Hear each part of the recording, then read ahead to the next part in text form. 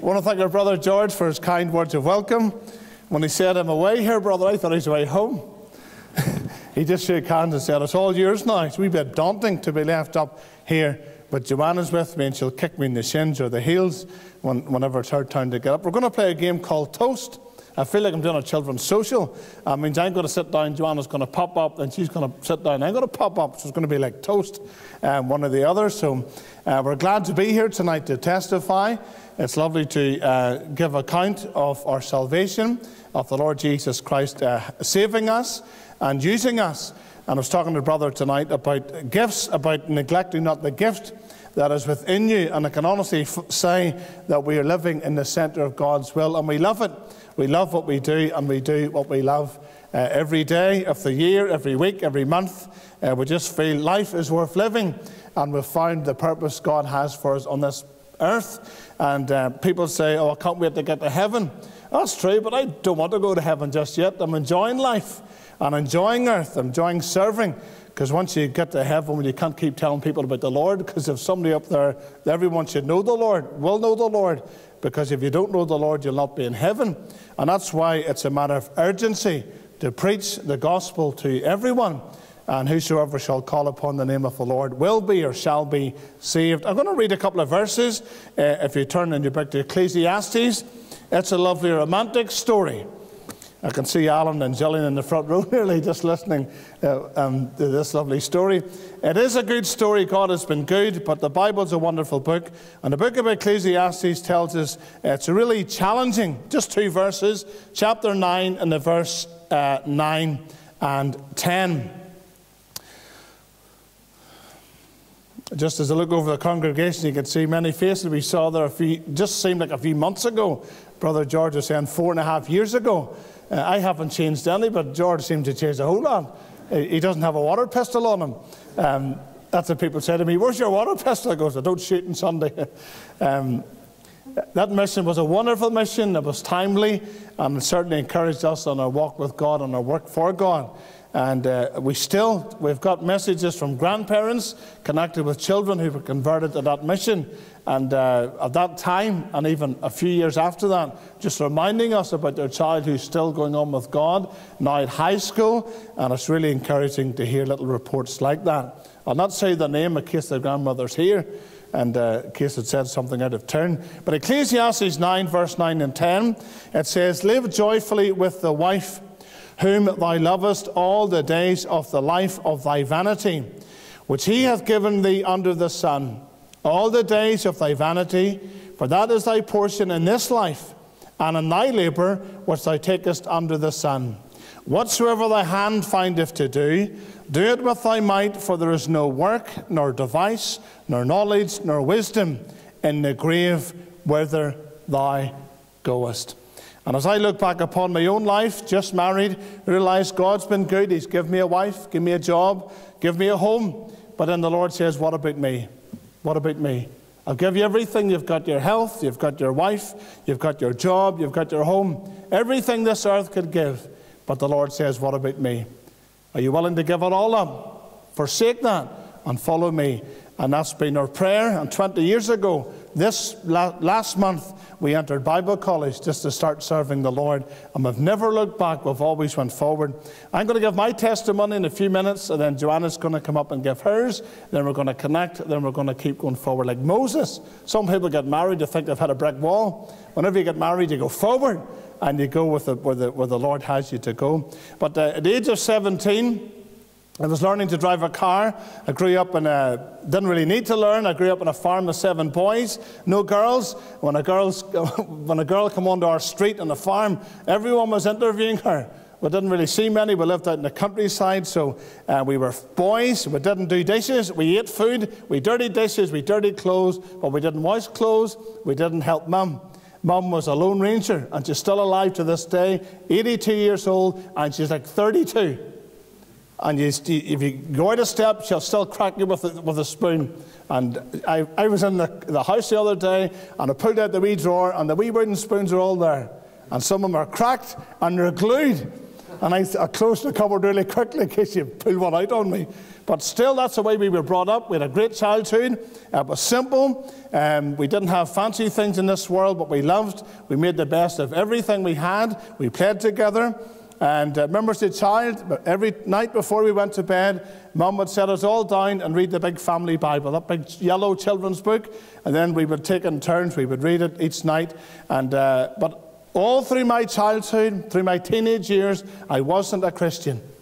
And I could have told the books of the Bible, every story, but for some reason I was not saved. I went through high school. People thought I was a Christian. There was no Christians in my class. I was the one. I didn't smoke. I didn't drink. I was good living, but I wasn't saved. And at the age of 17, Mum says to me one Sunday afternoon, I'm going to go to a mission. Will you take me? And to be honest, I did not want to go. I thought, when I'm 18, I'm away. I'm going to explore the world, be like the prodigal, whatever it is. I want to go out there and adventure. But God has all these things, and it's wonderful. And of course, I thought, Mum doesn't drive, she's got a license, but I have a license, and I couldn't drive on my own, so I said, yep, I'll drive all the way from Dundraa to Lisburn, 7 miles. And I thought, wow, that's like a summer holiday. And I drove the whole way, sat in the front row. The old evangelist, don't know if any of you remember him, Noel Grant, old evangel, and he's preaching. He's like George. He doesn't stand still when he's preaching, and he doesn't miss it. And I sat there, and it's one of those meetings. I thought, am I the only person here? When I reach 18, I'm going to join the police. I'm going to do something with my life. I'm going to make it worthwhile living. And of course he says, what about your soul? And the challenge comes in. You've been brought up in the gospel. You know the Bible. But when the Lord comes back, it's stand to the side, because he doesn't know you. It was one of those meetings. I was under conviction for a long time in my own church. I knew this was my time, and I was so conscious of my spirit shall not always strive with man. And I thought every day I hear the gospel could be my last time. And I knew God wanted to save me. I knew he had a purpose and a plan. But the Lord was not going to execute that until I surrendered my life and my sin. And that night I trembled, and I could not go out the door until I spoke to that man, and he brought me into a wee room in the kitchen, and he didn't have to explain the gospel to me. I just totally surrendered. I said, I know what to do, and I need to do this now. And I wept like a child. Never be afraid of tears. I wept like a child, thinking, how could God love me that much? Totally useless, worthless. There's so many people, nice people, good people, and I'm just a farmer's son. Nothing the world would want, yet the Lord loved me that much.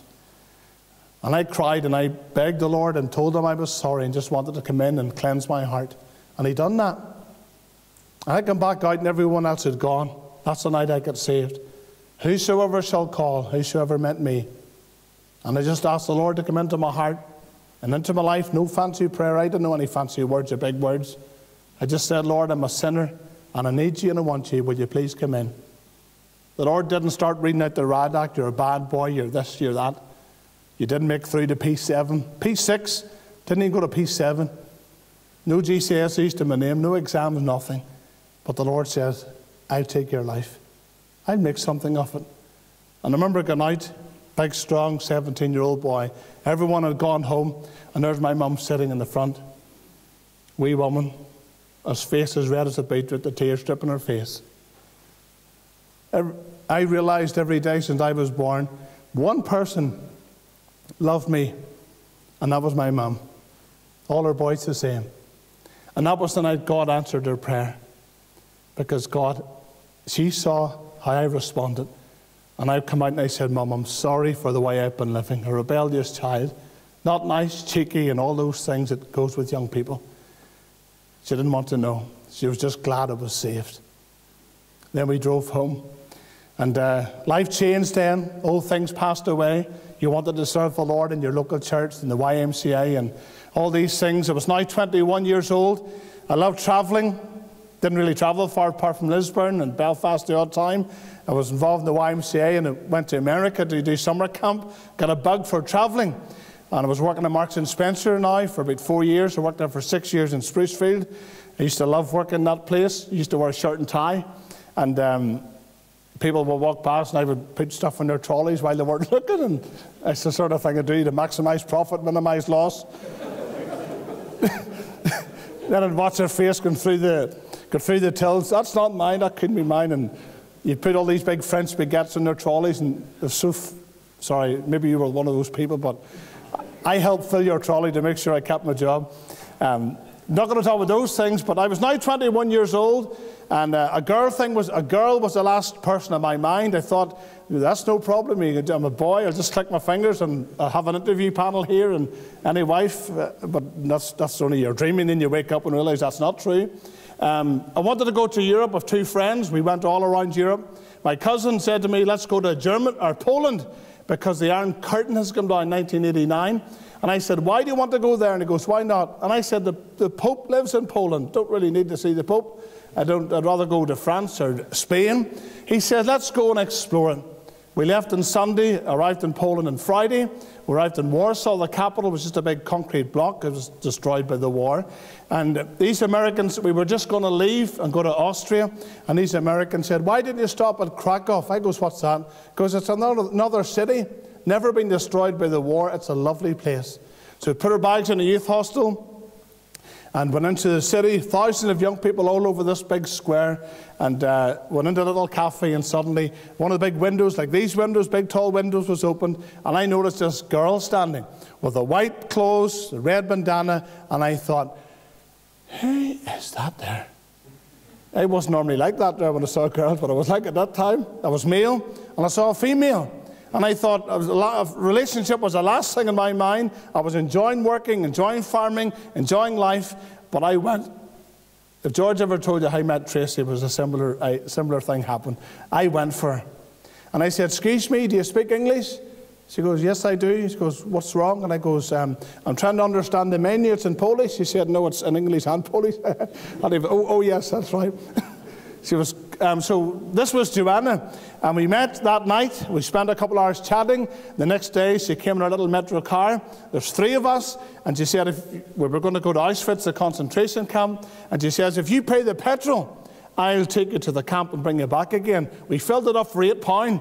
So I said to my friends, right, that's £4 each, and that's it all covered. And my two friends, and she took us and brought us back again. But then the chemistry started. Joanna started to fall for me.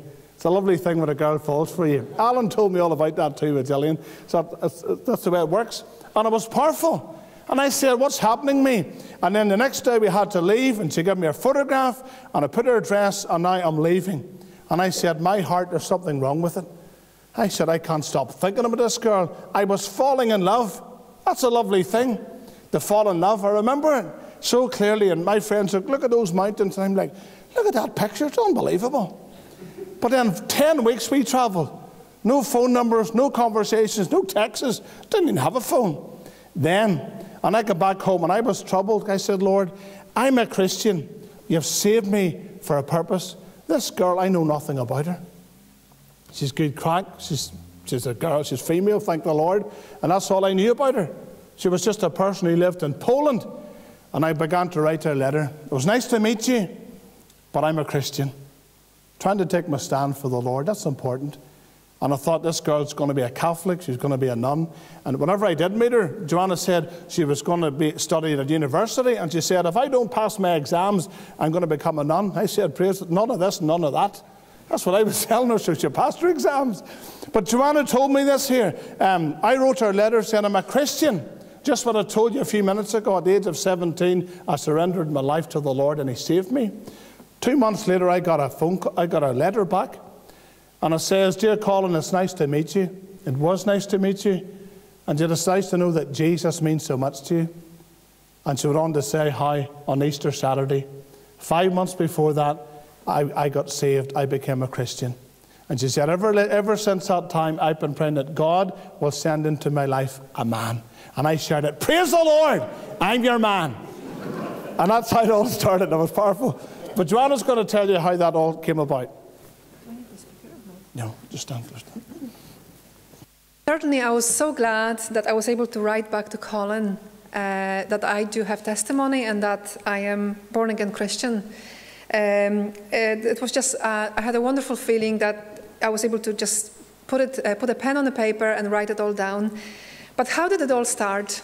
Well, I grew up in Poland, and I can tell you, when I was growing up in Poland, and even now, majority of people in Poland, and I'm talking about maybe 99% of people, probably have never met a Christian person in their lives, have never met a born-again believer. So this is the type of country I grew up in. I grew up in a Catholic family, and pretty much everybody, when I was growing up in Poland, everybody were of a Roman Catholic faith. And of course, that meant that we were baptized as a little infants. At the age of 7 or 8, you had to go and confess your sins for the first time to the priest. And we just went to the Mass every Sunday, and we just went through all those things. But since I was a little girl, I was quite often thinking, about God.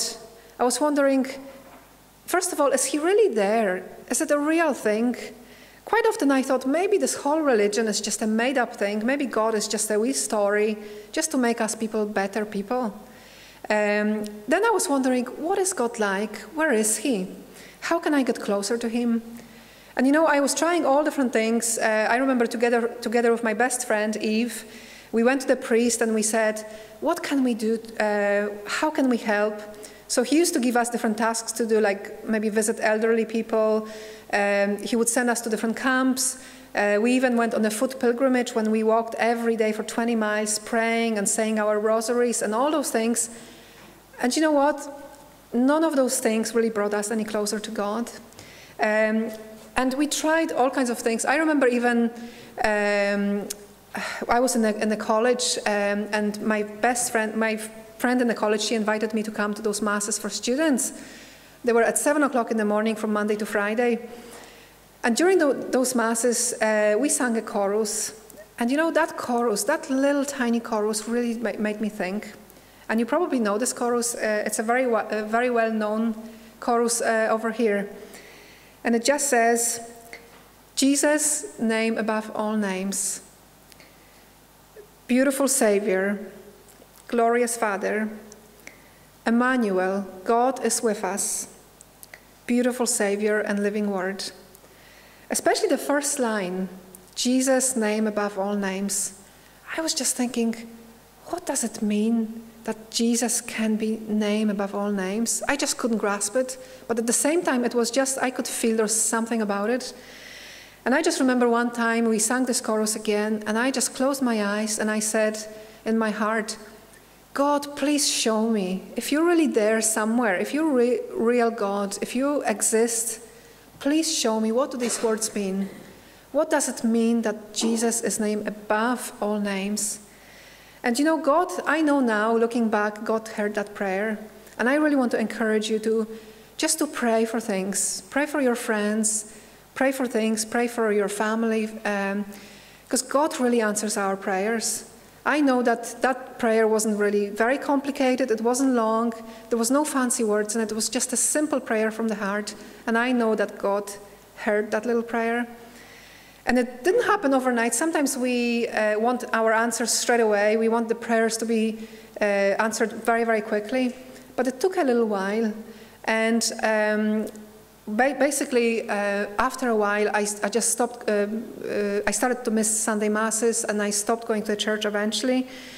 But in the meantime, I started all the other things like horoscopes, future telling. I was very interested in stars and all those things. I became vegetarian. I started to go to a canteen that was a vegetarian canteen that was run by Buddhist people, and I nearly became Buddhist. But it wasn't meant to be. All those things that I was trying were fascinating for a while, but none of those things really brought what I was, brought to me what I was looking for. And I went to university, and there I had few friends. We knew each other very well for years and years and years. And I noticed that suddenly something changed in few of them. First of all, they started to talk about God a lot, which is very, very unusual in Poland. In Poland, you just don't talk about God. You sort of keep it, inside of you. I also noticed that those few friends would meet from time to time in the little room of the university, And one of them would bring the guitar, they would sing some songs, and every time they came out, there was just that sense of peace about them. And I couldn't understand what's going on. What are they doing? Why are they meeting? What is it that changed in them? Why are they talking about God? And eventually, I was on the bus home. There was a boy called Martin from that group. We were living very close to each other, and we were sitting in the bus, and I said to him, Martin, what is going on? There's something that changed in you recently. And I noticed that you also meet together. What is it that you're doing together? And he just put a hand in his pocket, and he took a little book that looked like this one. Maybe it was a little bit smaller. And he opened it, and he told me that, first of all, he told me that he became a Christian, which I thought that was very strange, because I never heard anything like this, that you have to become a Christian. And then he also opened that book, and I've never seen a Bible before. See, we were never ever encouraged to have Bibles. The only time we ever heard from the Bible was when the priest read it on the Sunday Mass, and he usually would read maybe just small portions of the Psalms or New Testament. And when Martin opened that Bible, I just couldn't believe it. Every single verse was underlined, highlighted with different colors and markers. And I thought, wow, that must be such an important book. And straight away, that just drew me like a magnet. I really wanted to know what makes this book so important. And I asked him, I said, Martin, can you come to my house from time to time, and can you show me a little bit from the Bible? So he would come to my house, and we would open up the Bible. We would read maybe half a chapter or the whole chapter, and then we would talk about it. And these were the times when, for the first time in my life, I heard the gospel. I never heard it anywhere else. And at the start, of course, my heart was very closed. I was like, I don't know if that's for me. I thought, this just sounds far too simple. I always thought life has to be more complicated than that. But Jesus doesn't make things very complicated. He actually makes things more simple for us and more clear in our lives. So at the start, I thought, no, this is far too simple. But what I didn't know was that Martin and those few friends, they started to pray for me.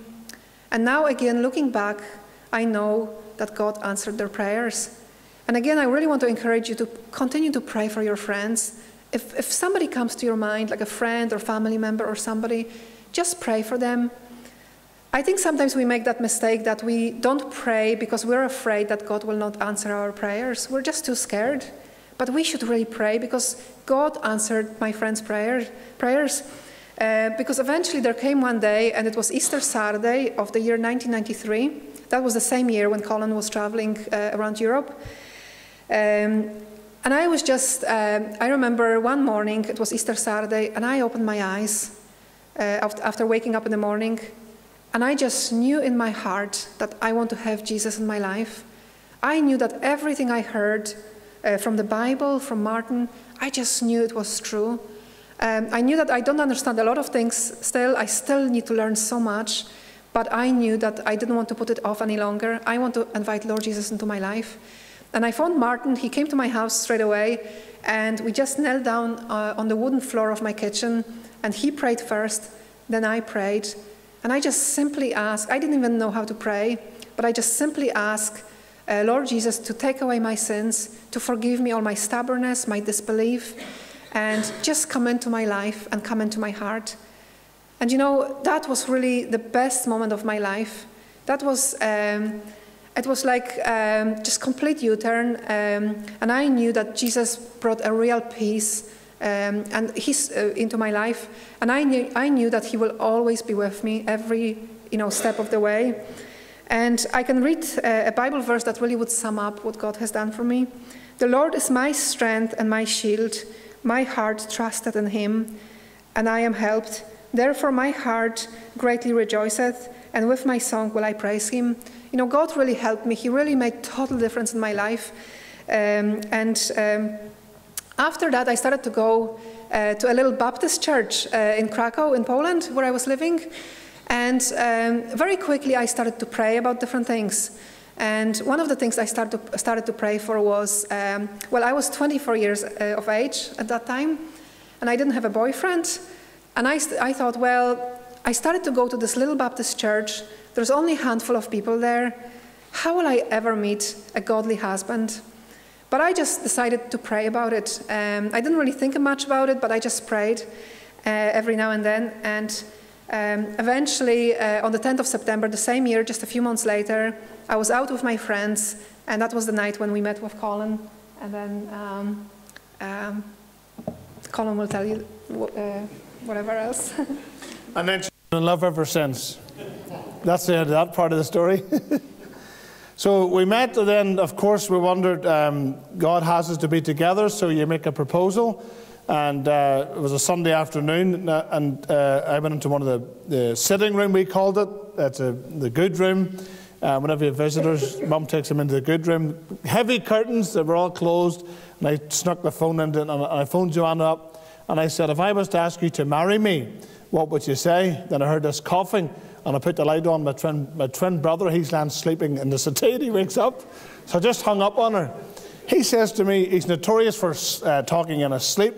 And he says to me that night, I took off like a rocket. He says, did I dream, or was this real?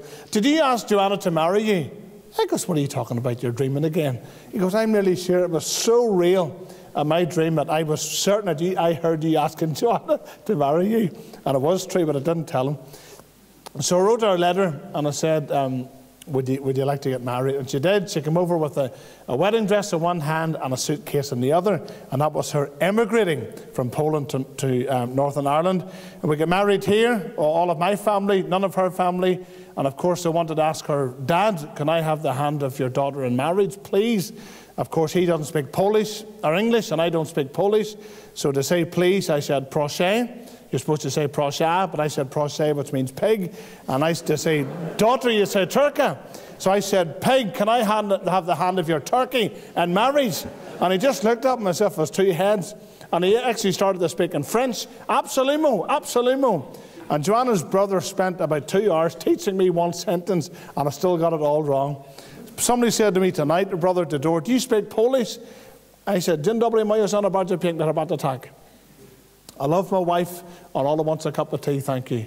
And that's what I say to Joanna every time. So I haven't learned. You need a gift to learn languages, and I don't have that gift.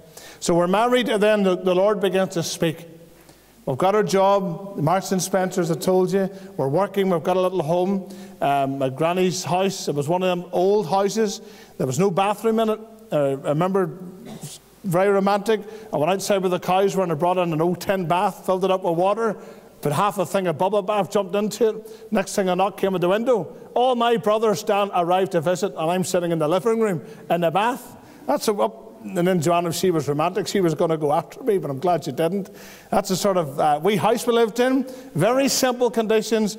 And then I felt the Lord's probing, the Lord's speaking. And we bought a mobile home. We lived in it. I'm now in Marks and Spencer, got a promotion into junior management. And the 5 managers came and said, Colin, we need to talk to you because you're no longer focused on your job. And this was Friday afternoon. There's a panel of them, and I'm sitting, and can you explain why you're no longer focused? And I said, can this be postponed till Monday?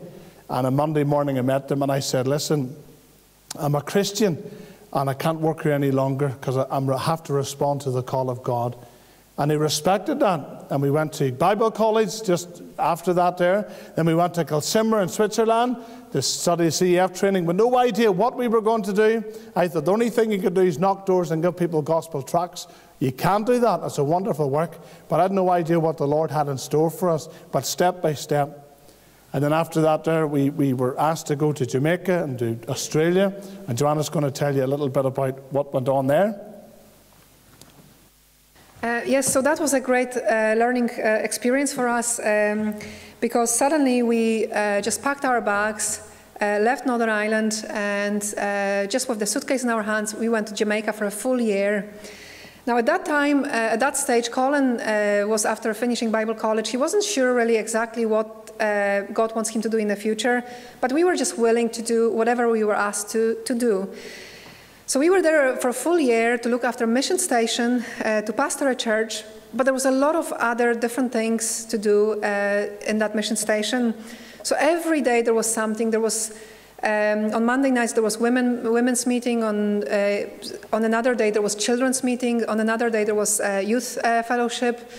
Then again, we did, on a different day, we went to visit infirmary where there was a lot of people that were maybe elderly or abandoned people, and we maybe went there and Colin preached, and we sometimes brought the guitar and we played the guitar and sang some songs.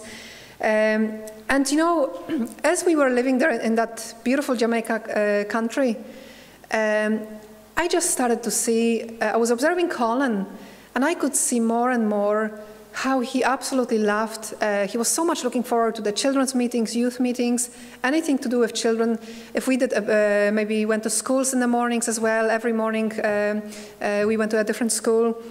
And he just absolutely loved those moments when he could work with the children and be with them.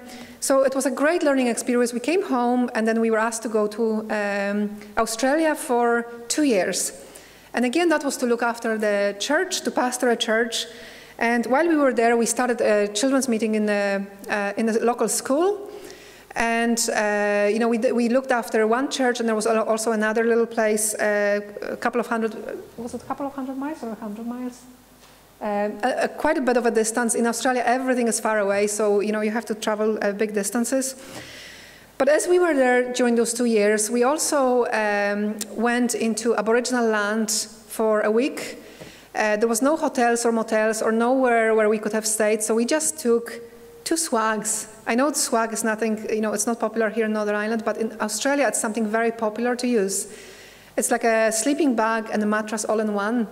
And we just literally stopped on the side of the road. We bought a bag of wood in a shop. And the wood in Australia is very hard, so it burns for many hours. And we just lit the fire. We slept there on the side of the road, beside that fire. You know, the fire was scaring all the animals, wild animals away. And we just, every day, you know, every night we were sleeping there, and we went from school to school just to share the gospel with Aboriginal children, share the Bibles with them, give them Bibles to read, and it was a wonderful experience. And we also bought a camper van, and we traveled around the country of Australia for a few months, and our purpose was to visit 100 schools to share the gospel with the children. So we really, really enjoyed the experience. And again, even being in Australia, I could see that Colin really, really loves to work with the children.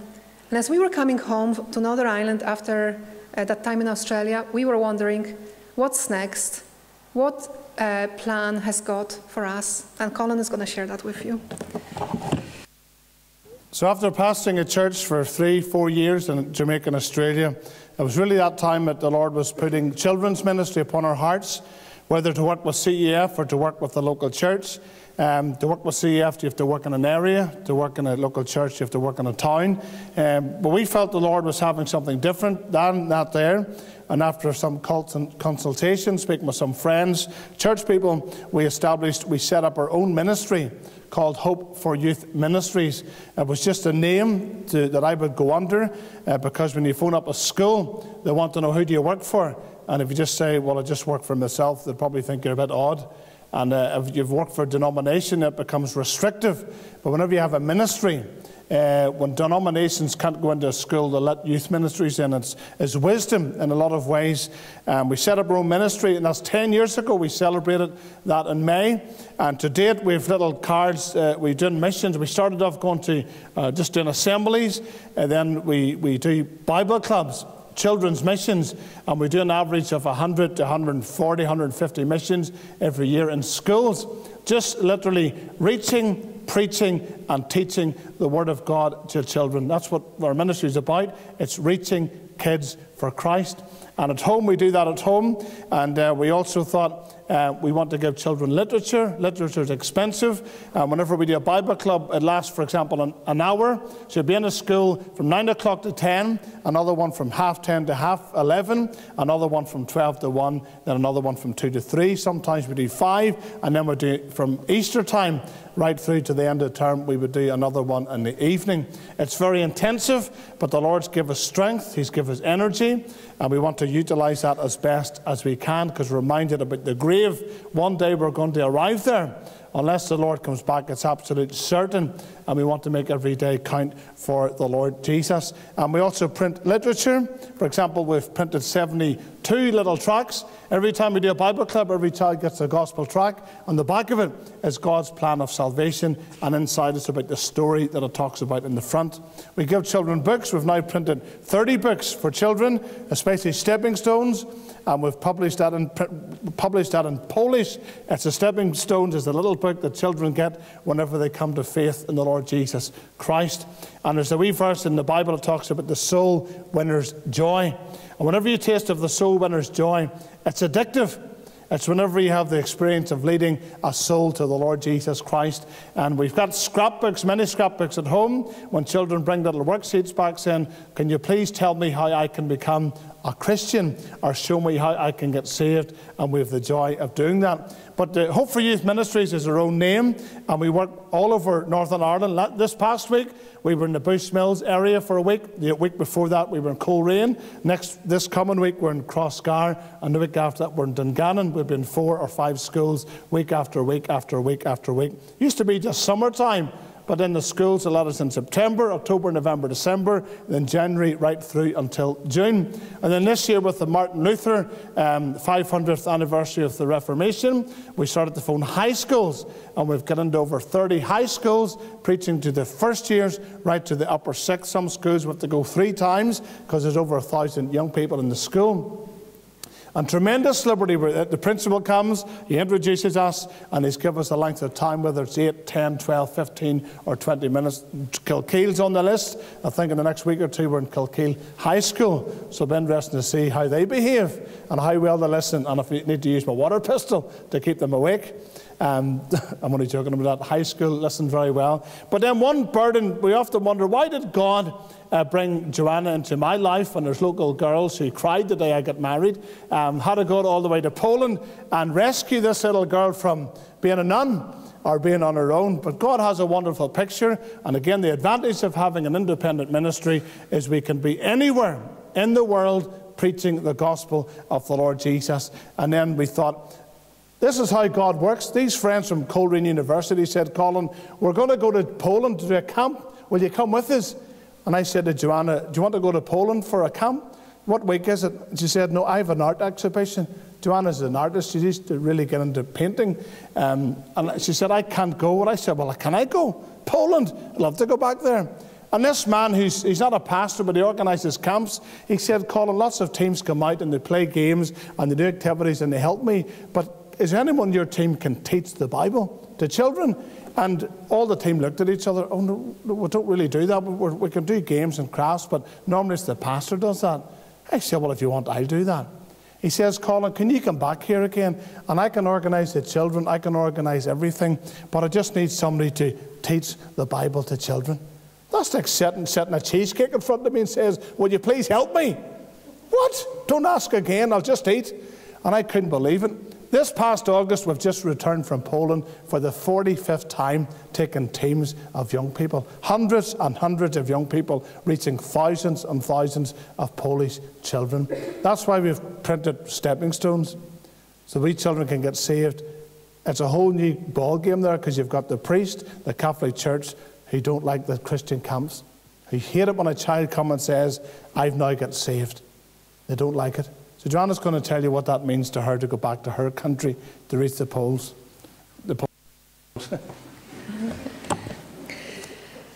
Well, we go now to Poland since about 10 years, and as Colin said, we already were there about 45 times with 45 different teams. Now, our teams are, the smallest team we ever took was 8 people, and the biggest team had 55 people. So you can imagine 55 people wearing blue hoodies, blue t-shirts, so a third of an airplane was wearing blue color, so it was very interesting. But our mission trips to Poland, they can be from 3 days long to 2 weeks long. And we do camps, we do different projects of, for example, taking food to people that are very, very needy. We do lots of different projects, maybe day camps, the camps where kids can stay overnight as well. We invite a lot of orphan children from different orphanages. There's about 200 orphanages in Poland, and most of the children are there because their parents are alcoholics, they can't raise them, they don't have enough money, or they just don't have interest in their own children. So we're able to go there, invite those children and spend time with them, teach them the Word of God, share Bible stories, and they absolutely love Bible stories because they don't really know those stories. That reminds me, when I was growing up in Poland, you never read the Bible, you didn't know anything about the Old Testament, you didn't know who Moses was, Abraham, Esther, Samuel, Elijah, all those characters. So whenever we go to camps in Poland, Colin is able to tell the stories, or we use different volunteers, to tell those stories. And children just really listen and absorb, and they've never heard those stories before. And very often some kids are from, Catholic families, and quite often, they ask lots of different questions, and then we have discussions, we have life lessons, different workshops. When we do those trips, they work on many different levels. First of all, we do something for the children there. We share the gospel with people. But also, the young people or any people that we take on our teams, they really are blessed. They go there to those mission trips so they could give the blessing to others or be blessing to others. But they actually come home doubly blessed. And it's wonderful. And of course, you can imagine that the fact that the gospel is shared so much in my own country, it just brings such a joy to my heart. And of course, I love being in Poland because I can eat Polish food, I can talk Polish language, and spend time with Polish people, and it's just wonderful. So, back to Colin again. I remember when Joanna first came, she had her Polish Bible, and there's this older gentleman in church, and the pastor announced the text that he's going to preach from. And Joanna's going to find, and he's impatient with this young girl, unable to find the portion. Of course, this was all new to Joanna, way in the book of Haggai or somewhere in the Old Testament. So he takes it from her, and he's flicking through it, and he turns it upside down, the back to the front, and he just goes, rah, rah, rah. He just gives it back to her. He couldn't understand it was a different language. He thought his eyesight was going, and he had to learn to be patient. Another avenue of ministry I forgot to mention was Tullymore camps. Last year we had camps in Tullymore for the 12th consecutive year, and that's grown up from having a kitchen and a cattle trailer to a wee tent to several tents, and now we've got 16 army tents, the big white 5-pole marquee, and with 431 children and camper and volunteers at Tullymore this past year. And the Lord has blessed that, I think, every year with salvation of children and young people. In the first week this year, there were 3 camps every year, 2 children's camp and a youth camp. And the first year there was 15 children, and the second year there was 14 children come to the Lord. There was that much excitement every morning in devotion where we were praying with expectancy, Lord, who is it today? And who is it today? While we're having a breakfast, a wee boy comes up and says to me, Colin, will you help me become a Christian? I goes, when? He goes, now. I says, can you not wait to the meeting? No. What about after breakfast? He goes, I want to get saved before breakfast. And imagine sitting down your breakfast, and that's a big thing for me to set my breakfast down, and set it down and go. And then there's this other man from Ballymena. He's a deacon in the Baptist church there. And I said, have you ever led a child to the Lord? He says, no. I says, would you know what to do if a child came? He goes, I would. Well, I said, this wee boy wants to get saved. And half an hour later, the eyes are tripping the big man, leading a child to the Lord. It's beautiful, the soul winner's joy. And we've just summed up our story. I'm just going to finish now. But we have a newsletter at the back. It's our latest newsletter. And inside there's a double page of our missions. We'll cover your prayer for them as we go week after week, reaching the children of this country with the gospel. And also, Joanna wrote a book many years ago called The Tangled Lamb. And I've just published my own book. I asked a couple of authors if they'd write my story, and they looked at me and they laughed at me and they said no. I said, that's okay, I'll write it myself. And I did. And it's called No Ordinary Journey. Because it is no ordinary journey, it's an extraordinary journey with God. And we just printed that about a fortnight ago. They're outside on the table. If you'd like to take one, just take it, and you can put your name on it and follow that up with payment some other time. But I would encourage you to read that. The Lord's been good. How He's took a little boy from the countryside to marry a girl from Poland, and to bring us into His work to serve Him, to reach thousands of children with the gospel. But to finish off what we've been reading in Ecclesiastes chapter 9, and verse 10, it says, whatsoever thy hand findeth to do, do it with thy might, for there's no work, nor device, nor knowledge, nor wisdom in the grave whither thou goest. And I've made a good decision in life. We don't all make good decisions. Some decisions we make and we doubt them. We question them. People doubt them. People question them. But I know with my salvation, I never, ever once doubted it. Never regretted it. The only regret I might have had, I didn't do it when I was 7. I say that to children. Almost in every school, children will say, when did you become a Christian? And I said, I was 17, but I wish it was 7. But you can't turn back the clock. Nobody in this congregation tonight can turn back the clock and say, I wish it was 10. I wish it was 15. You're at the stage in life now, and you can't turn it back, and you can't fast forward it, but it's going to go forward. And if you're not a Christian tonight, and you've listened to how God has had mercy on my soul, and in Joanna's soul, a wee girl in Poland who could have been passed by to 40 million people, God had mercy on her soul. If you sit here, and I've listened to your pastor preach, he's all over YouTube. You don't go onto Facebook and George pops up. And what's he doing? He's pleading with souls to come to Christ. And maybe you're here tonight and you're not saved. I can be certain, one thing I can guarantee you, it's not your next birthday. It's not your next car. It's not your next phone. It's the grave.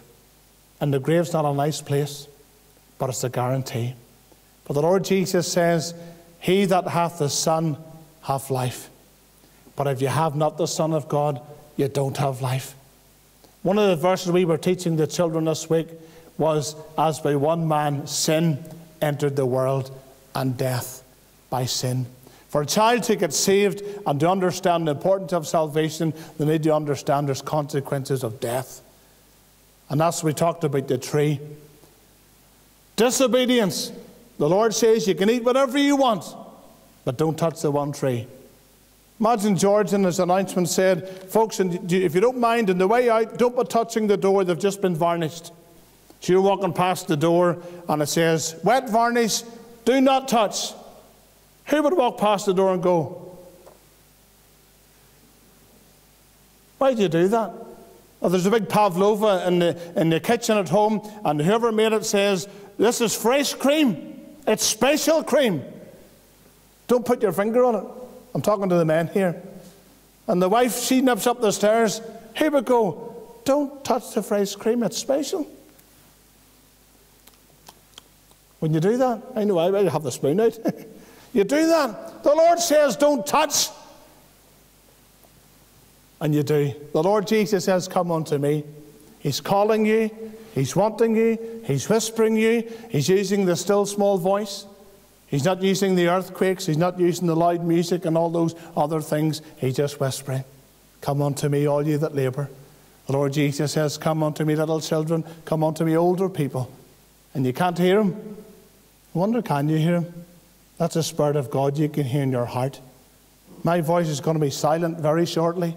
You're going to go home and you're going to hear the Lord's voice ringing in your heart. Tonight, now, it's the accepted time. Today is the day of salvation. See, tomorrow morning that voice could stop. You might never hear it again. You might never hear it again. See, the grave's real. Every day you can be certain you open the paper, you'll see names. Names of people. One day that's going to be your name. One day the church is going to be full of your friends.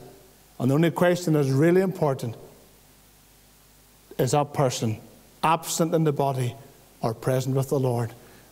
Maybe you're going to sit with a gulp in your throat saying they're not saved, and I should have been the one to tell them. It's too late then. That's what the Catholic Church does.